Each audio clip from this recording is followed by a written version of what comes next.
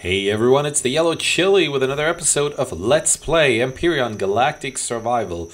We are playing with the Project Eden mod enabled, and we are building our first base. It's not actually our first base. We have had, or we've been using a different building as a base before, but this is the first one we are constructing ourselves, and we are gonna pick up right where we left off in the last episode. We put in the walls and the ground. There's one wall that's sort of missing.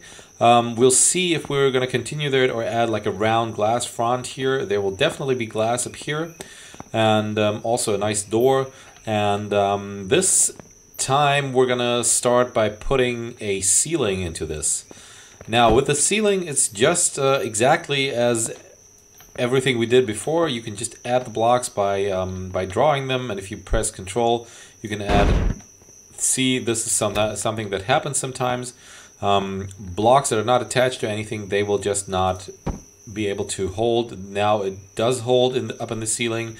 This happens when you use the draw tool. The game might sometimes think, okay, this block isn't actually attached to anything, while in fact it is, and it is somewhat of a glitch, but it isn't that important. If that happens, just pick up the blocks that fell down and reattach them. So, whoops, did we? Oh shoot, we just made a hole in the ceiling. It's just a very small hole, so hopefully it won't be too bad. Let's see what that looks like from the top. It's not even visible, is it? No. Oh, it's here, right? Is that it? Not 100% sure. It's not too bad, definitely. And we're running out of blocks again, so let's pick up the blocks from here. I have decided not to gather any more resources, so we'll just work with what we have here. We just got 69 blocks, and oh, we can't even pick them all up, so we'll leave them in the constructor. Even with volume enabled, the small constructor has an unlimited storage, so keep that in mind. You can always store stuff in there and it will be safe from everything. The Xerox will not attack this constructor, so this is a very, very good way of saving important stuff that you don't want to carry around or cannot carry around due to weight limitations. So just put it in the constructor. Alright, we can attach one here, we cannot put one here. In this case, let's stick to the fine drill mode. It will take a little longer, but I really don't want to have another hole in the wall. So, not in the wall, in the ceiling. Let's see if we can put those in here. It works here. There's no real explanation why it would work here, because it seems that there's a lot less soil over there. We'll remove that with the fine drill option, and we're gonna try drilling here because we really don't want to make a hole up here. We still can't do that. Oops, I didn't want to do that. I pressed 8, but somehow it doesn't work. Oops, this should be fine now. No, it still isn't. That's interesting.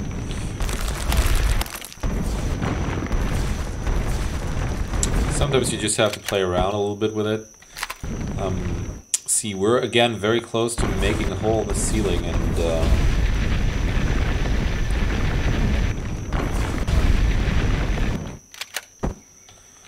whoa, this is not the easiest place to place a block, but we managed to do it. So let's be happy and not think about it anymore. Yeah, we're gonna use the regular drilling here. This should be fine, but it's not fine here. So let's use fine drill here.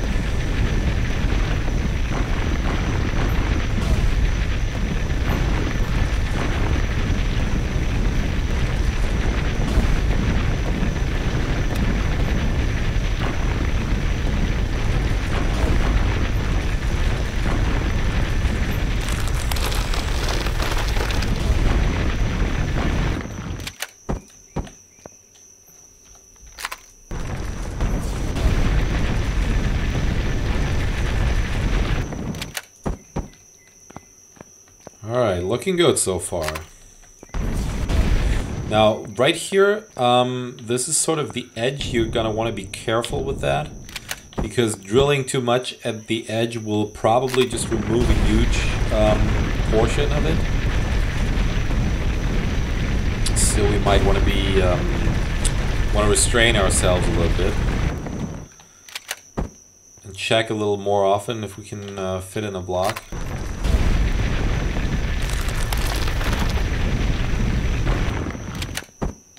Can fit one in here and here.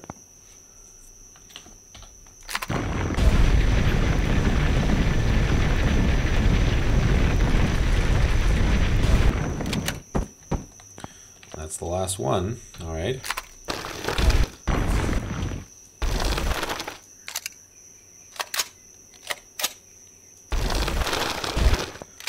This is something you really want to keep in mind.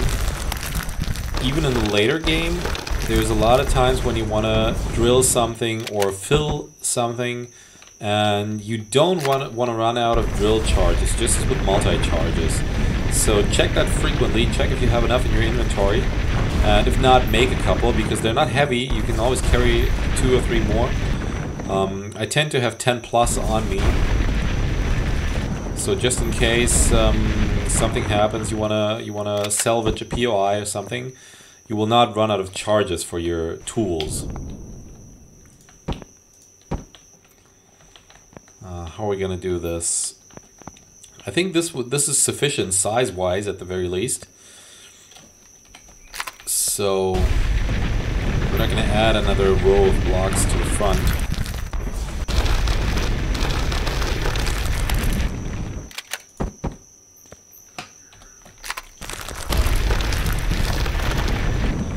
By the way, you always have a light if you're wearing a suit, and we are wearing a suit. Just press L and you will activate it.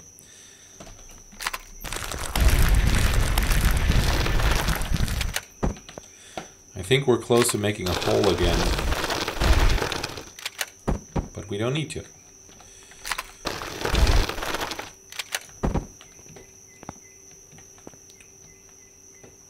All right, not too bad. I think we're going to pick up the rest of the blocks, and while we're at it, get some more of the O2. And we definitely need some food, so let's, not from the HV, we're going to get it from the SV.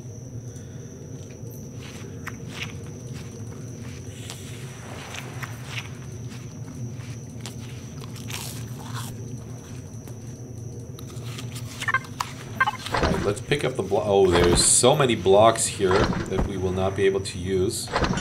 I don't think we need any more. We are gonna wanna construct this one. This guy can only make regular windows. You could potentially use hardened steel, I believe, for the windows. You definitely need some sort of improvement. There's another window version, not a Windows version. Which is a little more durable, but since our plan is not to get shot at anyways and just defend the base from the Xerix, we can probably live with these, and if not, we can always we will always be able to exchange them later on with we have glass, nice, to exchange them with a hardened window. What are they called? I forget. Something with improved windows, definitely. There's a large version for the base. There's also a small version for vessels. Oh, by the way, let's pick up a few of them right now. This is gonna take a while. So we have 2. I will be able to show you what they look like at the very least. Take that with us. Okay, let's take that too.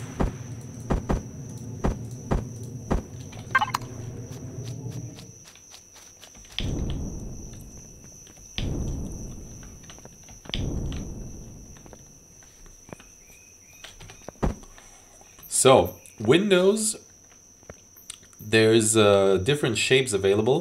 If you press the right mouse button, you can use the regular one, 1x1, there's 1x2, there's 2x2. But keep in mind that a 2x2 window is not as durable as 4 1x1 windows.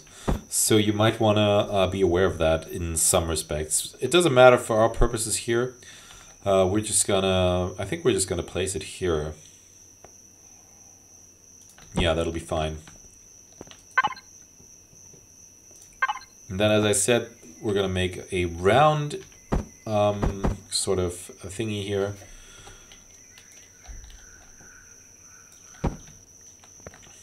Yeah, this will be the corner of the base.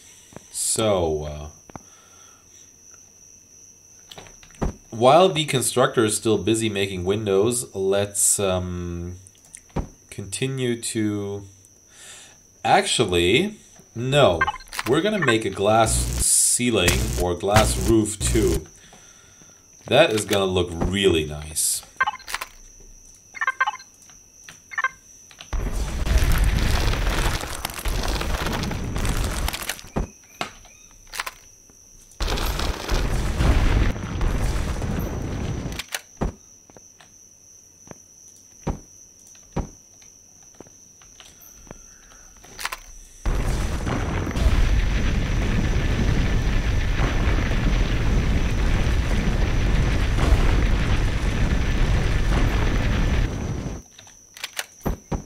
This is good.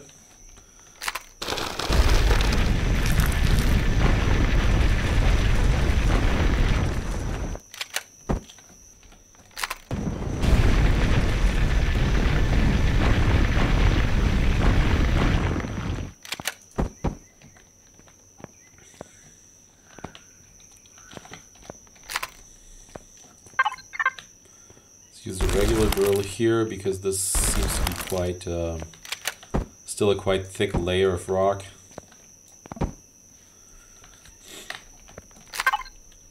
But over here we can't place a block, so we still can't place it. Dig out a little more.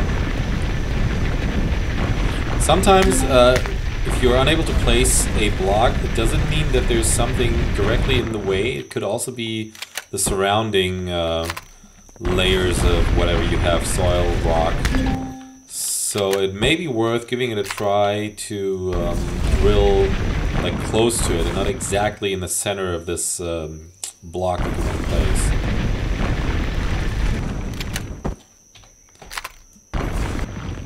What was I gonna do? Was I gonna... No, I think we're just gonna close it down here. Yeah, that's fine. Okay, here we go.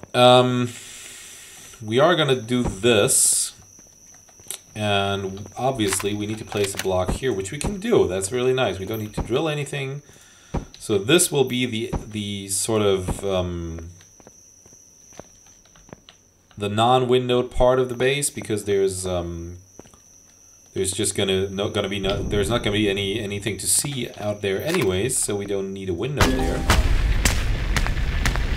Why can't we drill that? Now we can. All right. Now let's go back to the constructor and get some windows out of it. We have 7 windows. I'm not sure if this is enough, but we can't make more because we do not have any glass and we do not have much silicon left. Now let's try and see. Yeah, we want to make a glass roof. Okay, never mind. How are we doing on power? Still okay, I would say. You don't have a shield, so that's fine. What we can definitely do is disable the turns and weapons. We just have to remember to enable them again in case there is an attack. Let's for now get all the basic resources to this constructor, or at least the silicon, because you always need silicon for windows. Not 100. 100 is a little bit too much, but we could certainly use 11 or 10. Yeah, so let's for now add some stuff to this constructor.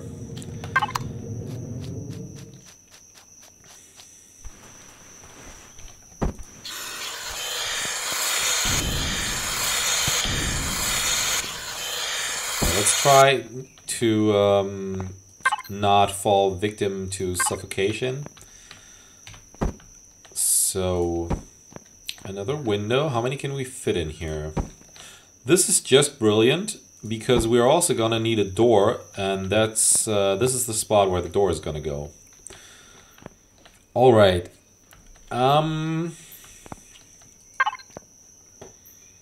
Now, if you intend on making a glass roof, there's a couple ways to approach this. You could make it this way, but be aware, if you do it this way, you will not be able to place another window to the right side of this that aligns perfectly with the windows we placed down here, because these windows are occupying this block.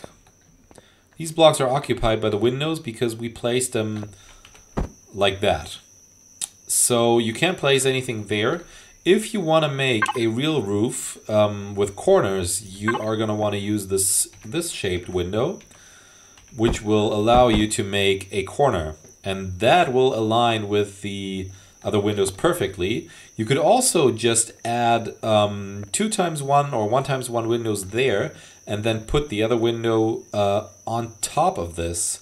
So that would look like this. This is also possible because then nothing would be occupied the block above. And we're not going to do this in this case because I want to make a round roof.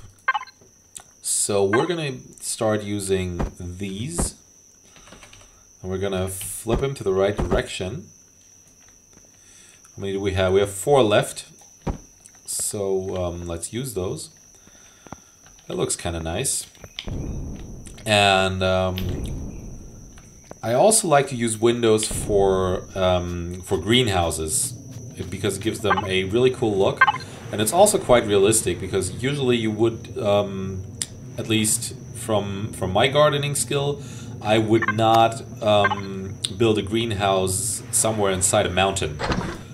I would always try to have the plants have access to at least some natural light, not because I like the plants so much, but because it saves energy. You don't need to turn the light on during the day if the sun is out, right? Unfortunately, there aren't any daylight sensors in Empyrion yet, which would be a really nice addition to turn certain lights on and off just for nighttime. But we'll see, maybe that we will have that in later versions. Is there a real round corner? I think it's this one. Alright, we're going to take that. And then for this, for these two, do that again.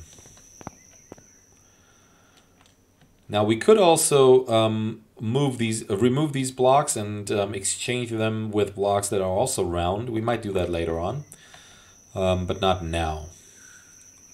So we definitely need more windows, but I think 5 will do. We're not going to need more than 5.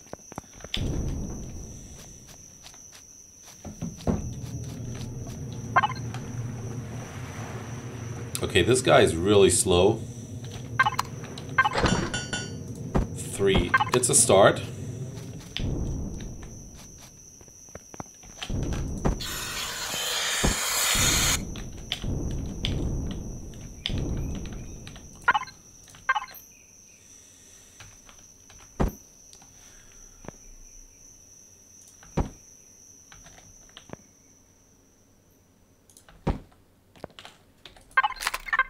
Remove this block for now,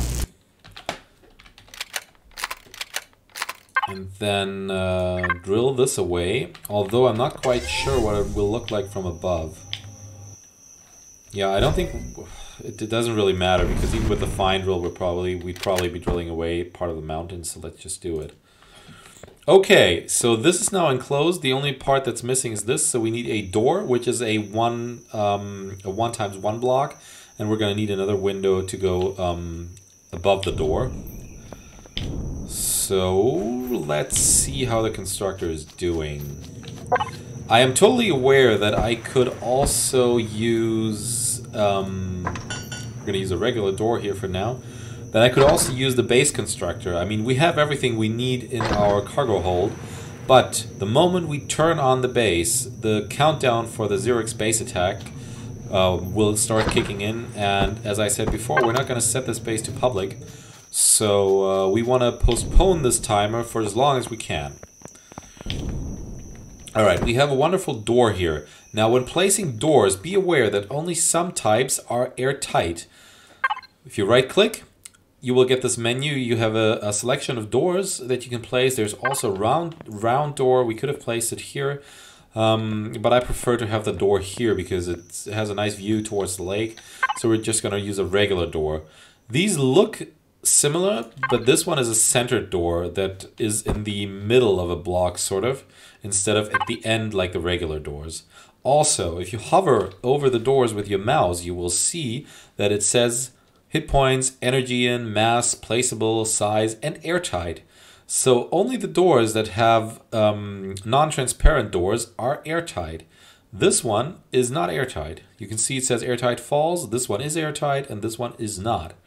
So for this one, I'm thinking we're going to go with this because it looks like a... Are we taking this? Yeah, we could also take this. This looks more like an entrance door. And now we could also just place the window above here. And now, this place is now airtight. At least I hope it is, but I don't think I made a mistake. We can still drill away this. And we don't have oxygen here.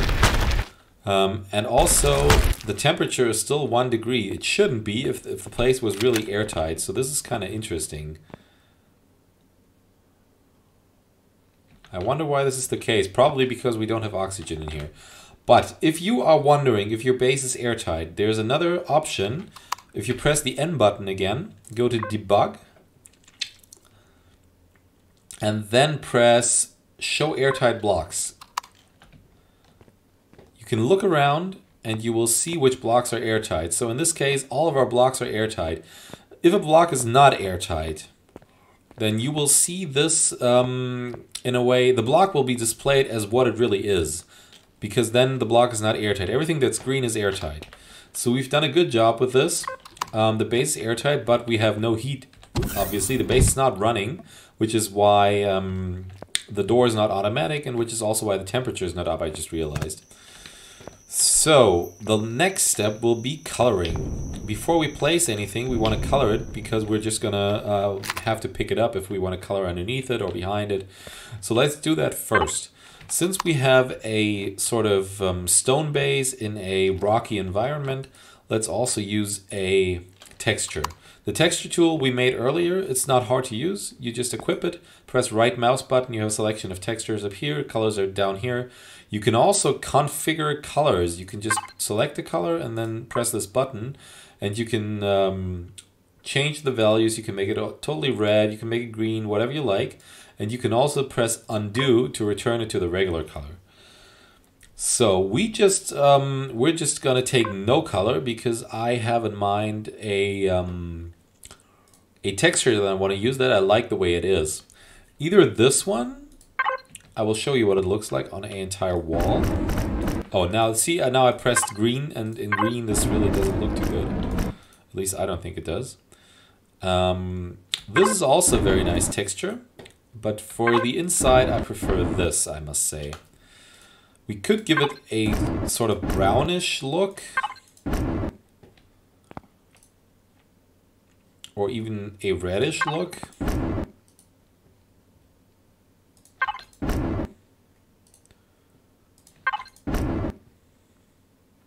No, I think I'm going to go with a natural one. Now, if you want to remove something, a texture from the wall, if you still have this selected, the same texture, and you say, okay, I just want to remove the color, this will not work. So you always have to remove both before you can place the same texture with no color on top of the old one. So let's just texture it this way. There is another option that lets you texture an entire block. You can select it here. We don't want to do this right now. If I select this and select the texture, you will see that on the bottom right here, this block is now fully colored in red. It means you're painting an entire block. Now, if I were to paint this block from here, all the other sides would also get this texture, but we don't want to do that right now because we're just painting the inside.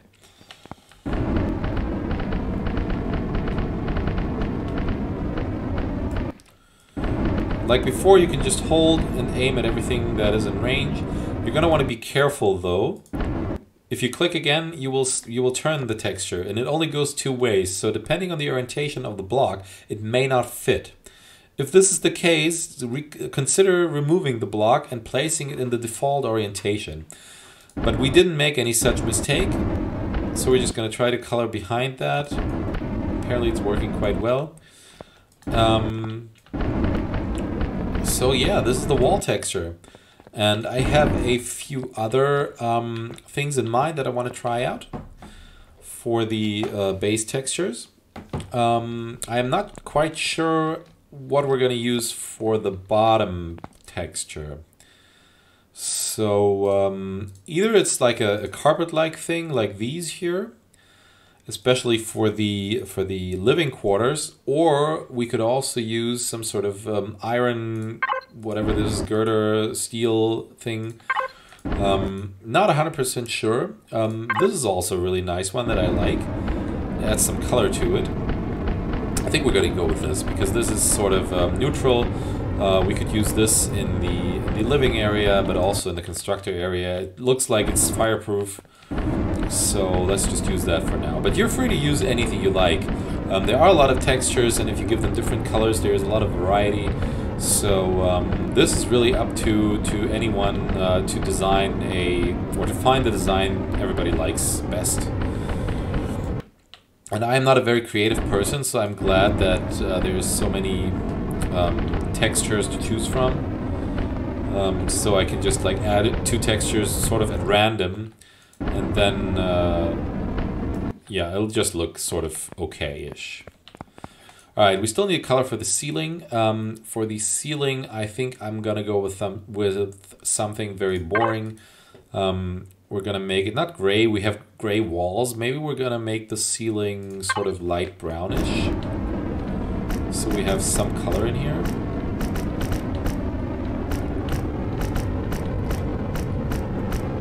And the way I always do this, I paint the side layers so I do not accidentally repaint something I painted before. And then after that, I can just sort of move around freely, and there's not too much danger of changing a previously assigned texture.